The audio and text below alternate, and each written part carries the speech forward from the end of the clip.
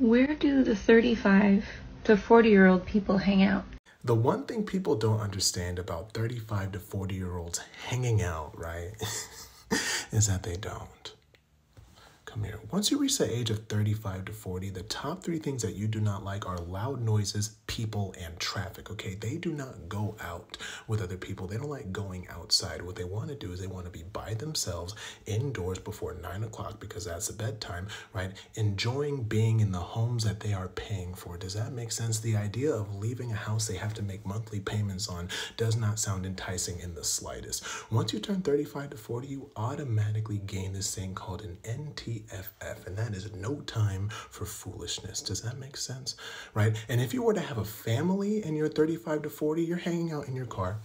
You're hanging out in the car, hiding in the car, enjoying the heater, right? Listening to music or maybe just the radio or maybe just silence. Right? Come here. I promise you this.